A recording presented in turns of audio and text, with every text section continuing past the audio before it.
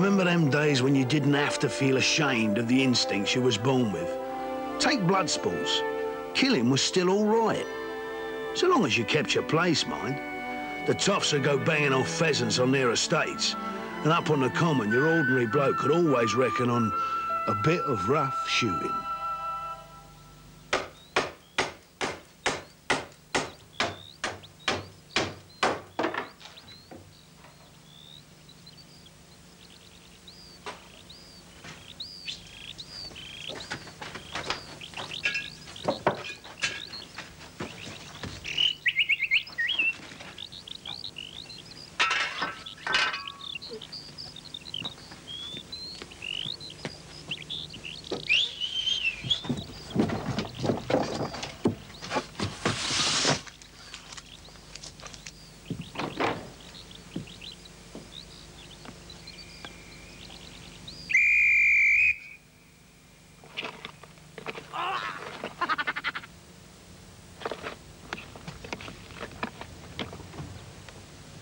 Take aim. Prepare to fire. Fire!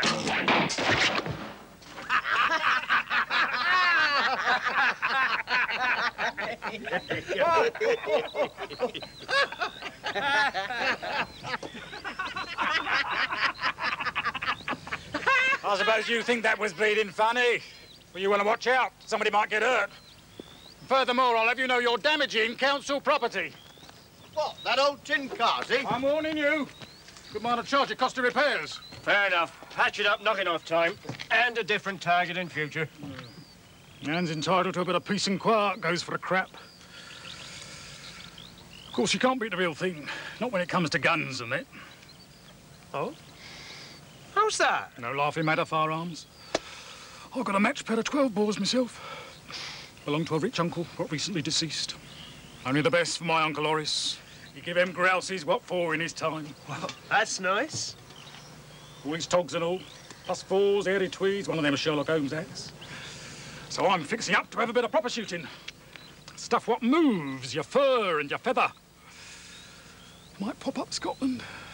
Bang off a reindeer or two. And the antlers and the awl from the hats. Bit more sporting than rattling that old crapper. Bit more grown up, too. Well, best of luck, Mr. Perkins. Yes, Mr. Perkins. Best of luck, Mr. Perkins. 3 bags effing full, Mr. Perkins. Hold hard, son.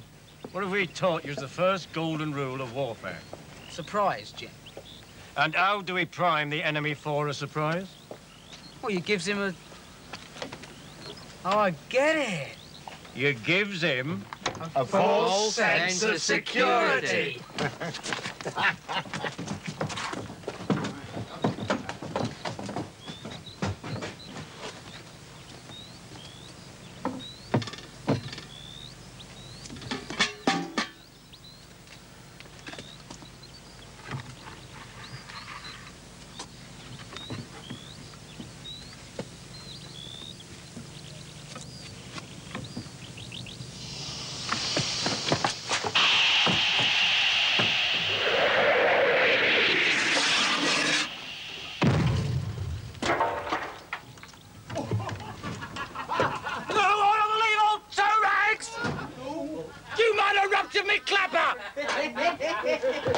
Blimey, old Perkins wants to lay off them cenopods, doesn't he?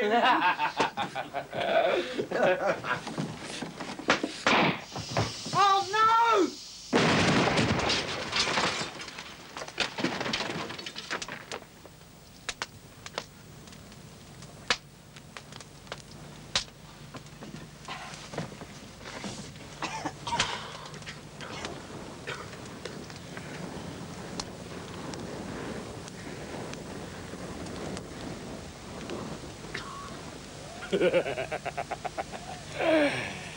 Hey, you come unstuck now this time, ain't you? Serves the lot of you bleeding well right. Hope you're satisfied.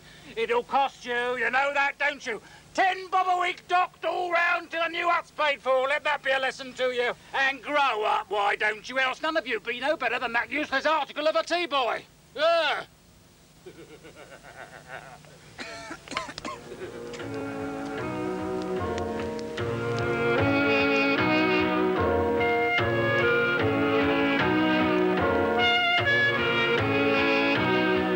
It's a grim old business landing up to your heroes in a shambles of your own making. I'll tell you for why. There's nothing dafter than the sight of a bloke licking his wounds while he's still kicking himself. Kind of thing could turn him bitter. Blooming good laugh, though, wasn't it, Hey, once that smoke cleared. Won't be a bigger bang this bonfire night. What a wallop. Young Nimrod didn't half know about it, didn't he? Come a right cropper. Yeah, he wants to watch what he's up to. Getting too much of a smart aleck, ask me. Heap to. Your young un's got something up his sleeve and all. Eric, come here. What's that you've got? Nothing, Dad. Nothing? I'll give you nothing. Giz it here. What's I told you about fireworks? Now you go straight home, you hear? And you tells your mum you go straight to bed. Good idea with my belt, I catch you again, you hear? That's the accidents. Kids, that's bangers. That's right. Well, we earned our thirst then.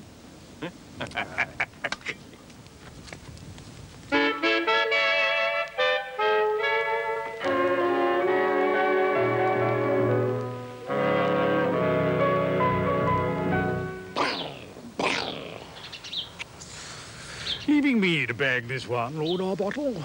Dead-eyed Dick ain't in it. Many a time I've shot the ears off a goose-cock. Elephant gun, range of 100 yards. Ooh, yes.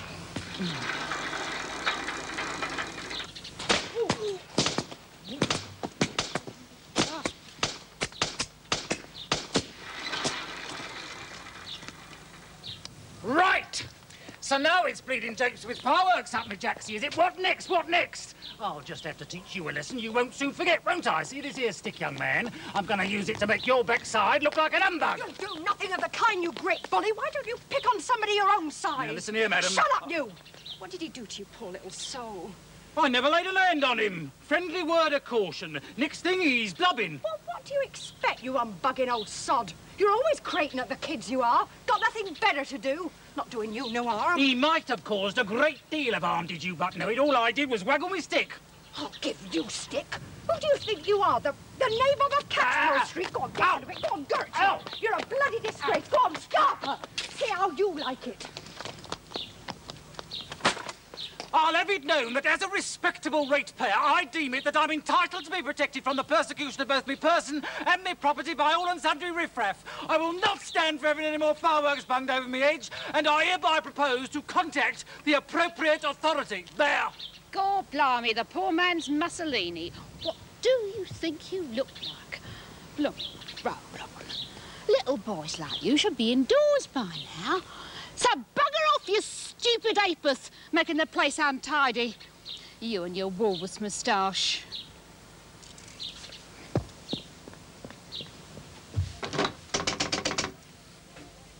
Operator, you are to connect me at once with the emergency services. Hang on a tick, love. What service did you... Never mind about no just a bleeding tick. I pay me rates and taxes on the dot. I expects instant attention. Right one we got here, darling, ain't we? You will have to give me your name, sir, and state precisely which service you require. Is it an ambulance you want? A fire engine or two? Or would you prefer the Coast Guard and mountain rescue? Look, don't bugger me about, woman. Get me the police at once. Well, righto then. You're through. Boghampton Police, that you, Mum? Put me dinner on top. No, this ain't your mum. This is Harold Perkins speaking, Clerk of the Works to the Boghampton Urban District Council. So listen here. I wish to state officially that I am apprehensive for my property, viz. Nutty Nook, Catchpole Street. I shall now state for why. I got a fair bit of combustible tackle on these premises, including, I might add, a quantity of live ammo. I do not wish me house burnt down to no bleeding frazzle, so seeing as how it's bonfire night tomorrow and I shan't be here to exercise no vigilance, I shall be relying on you lot to exercise it on my behalf. I've already had one little sod attempting arson. Yes, sir, I know what you mean. Youth of today, high spirits. High spirits, my backside, wanting bleeding vandalism, I call it. So just you lick your pencil and write this down, for I propose to name the guilty party. Ready? Right. It's a snotty-nosed little tick. Goes by the name of Eric. Lives at number 32. His father's a bone-idle bricklayer, actual name Charles Goble, but commonly known by the dregs of this town as Chick. You got that? Not to worry, sir. We'll keep a special eye. Oh, will you be far away tomorrow, sir, just in case they comes mob-handed with incendiary bombs? Matter of fact, I'm going shooting with the knobs of Arbottle Hall. Special invitation of Councillor Harris, what knows Lord Arbottle personal. Early start, so I wish you good night and obliged for your help. Well, that puffy-nosed bag of wind. I never heard nothing like it in all me life. You'll have to look after this for me, Ruby. Wait till my terps hears about this. The eruptions. I shall never forget old Musty staggering out of that carsey. Slipped in, bud. Painful, that. 161. What happened after? It didn't do our health much good, though, did it? No, not our pay packets. Or £10 a week, that'll hurt worse than piles. He's right, lad. You want to take more care. Innocent people suffer. Worth it, though, wasn't it? Well, blimey. Here, I was coming past... No, old never mind Perkins' about house. no drink. Listen. That black bag Perkins been on the blower to the cop shop. Says somebody been trying to set his house alight. About time, eh? No! It's bad. Accusing your Eric, he was. Give your name and address and all check. I'll never be fire raising over old Perkins, eh? Right, give him this warning about playing with fire.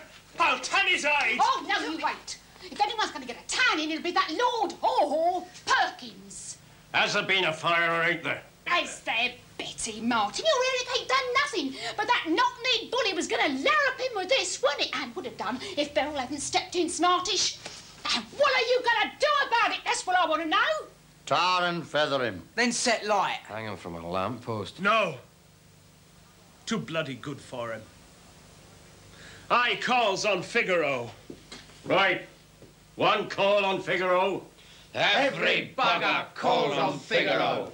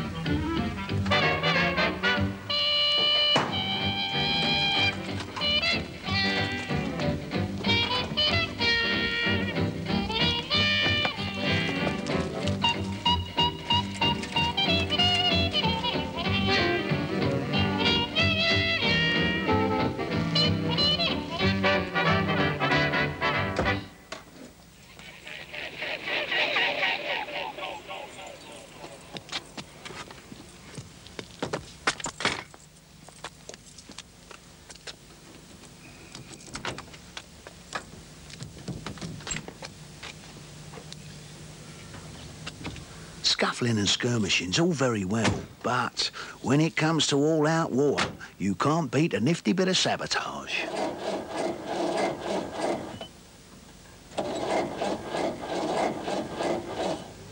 And another thing you can't be without, reliable intelligence. Get to know your enemy's movements. Turn his plans and his calculations to your own advantage, no bother.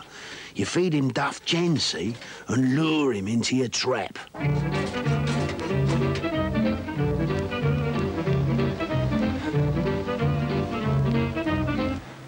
Catch him on the wrong foot and you can move in for the kill.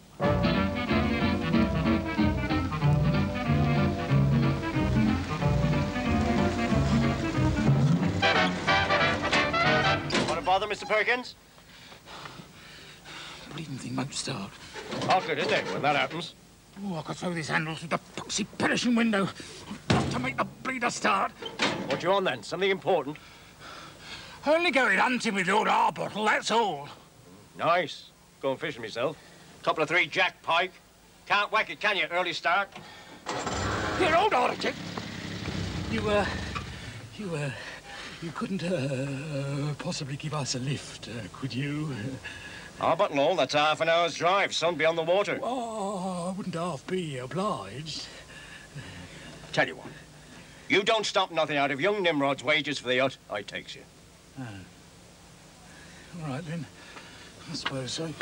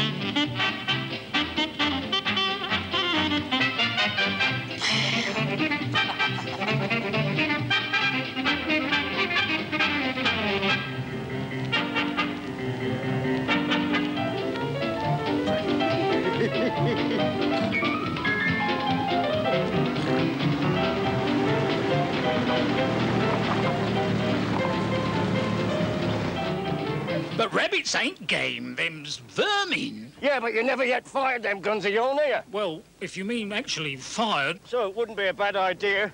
Take a pop shot at a few bunnies, would it? I mean, just to get the feel. You don't want to turn up with them knobs and make... No, see what you mean. Oh, quiet now. Look over there. Here, give us it. Right. Cartridges.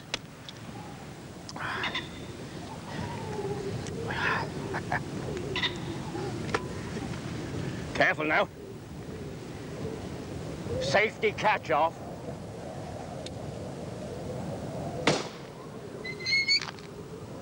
Ha-ha!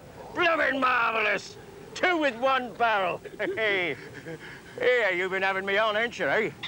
Pretending you didn't know nothing about shooting. Well, you know me. Didn't like to brag. Better pick him up a bit smartish, in case the old gamekeeper's about. Oh, God, yeah. All right for a tick. Empty the other spout.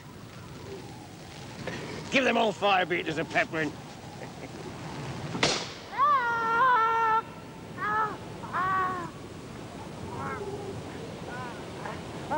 I'm big.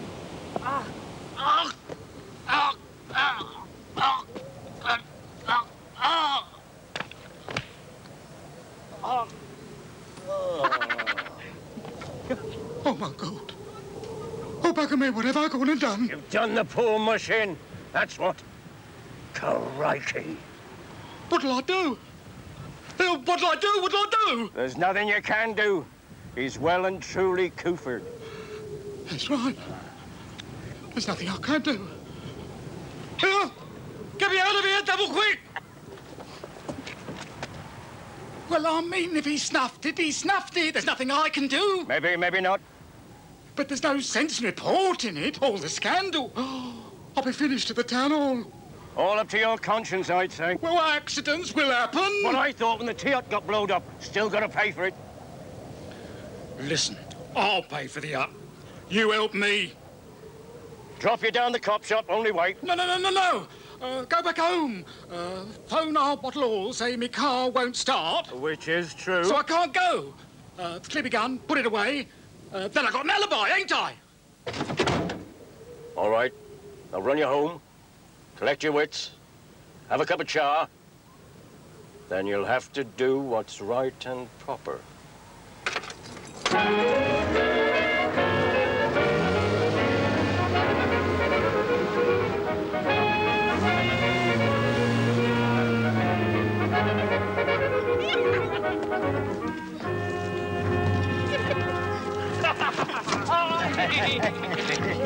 Now we wait for his conscience to start to brewing.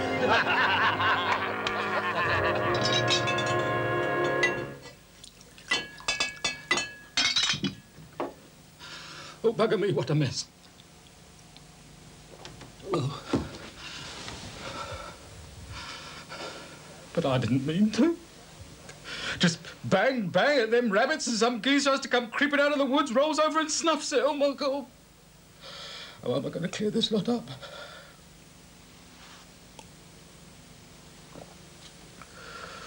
Oh, Harold, you went half in the shit this time.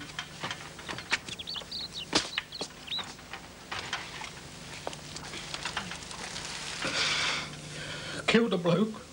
I have to live with that thought the rest of my life.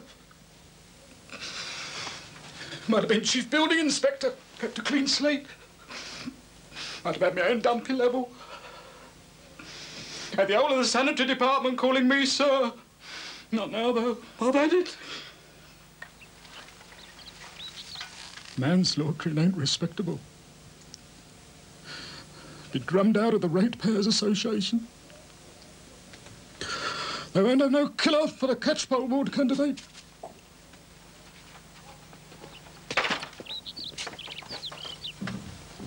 Oh, Mummy. What would you have said?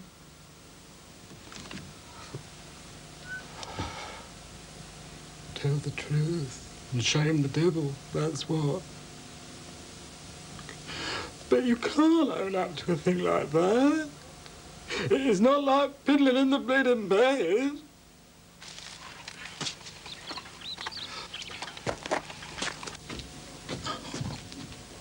I didn't do it on purpose. I mean, not really guilty. Done it, though, didn't you?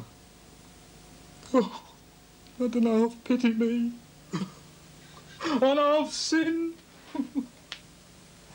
And I don't want to fry now. Who can I turn to? What shall I do? Confess, my son. Yea, verily, I say unto thee, go to the bogies.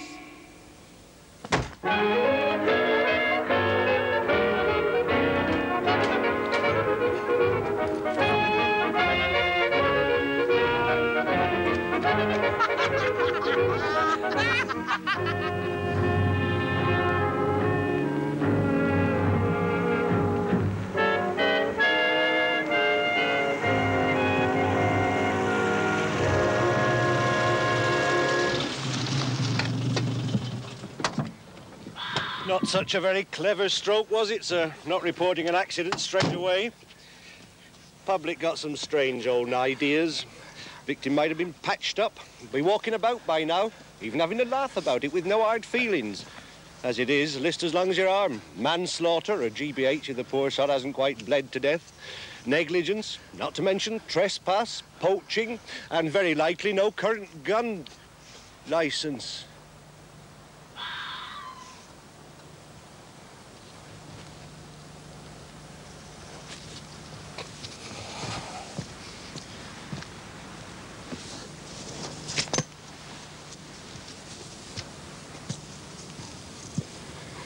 I suppose you think this is all very comic cuts.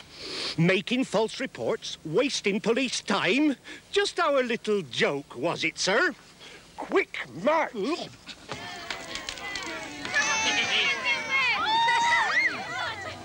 Right, everybody ready? Yes! Here's to remember the 5th of November, gunpowder, treason and plots.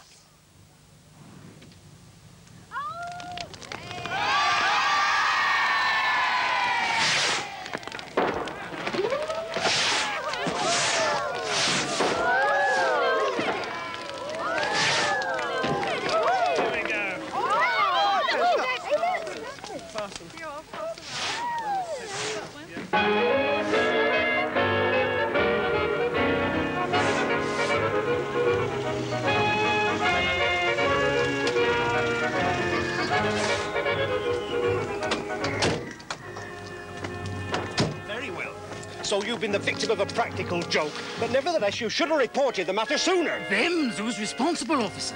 Consider yourself lucky I'm not nabbing you.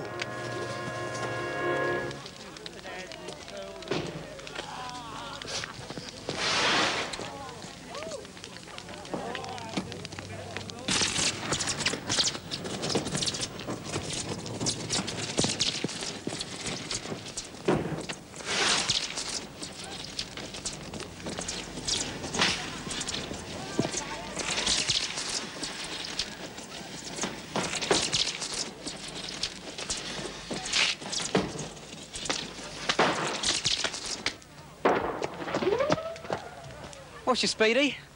Nice of you to bring us a guy. I'll give you Guy, you scambling young hounder.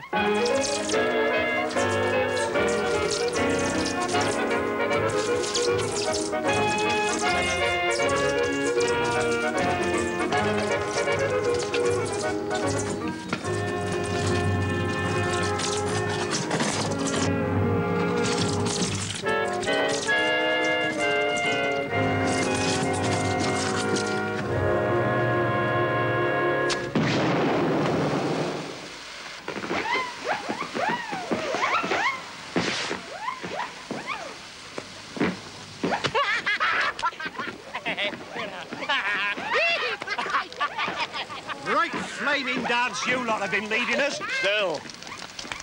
All in a good cause, isn't it?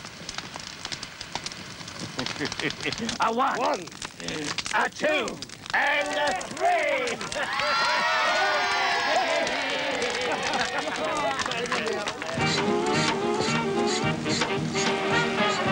Of course, nobody's person or property was allowed to come to grief.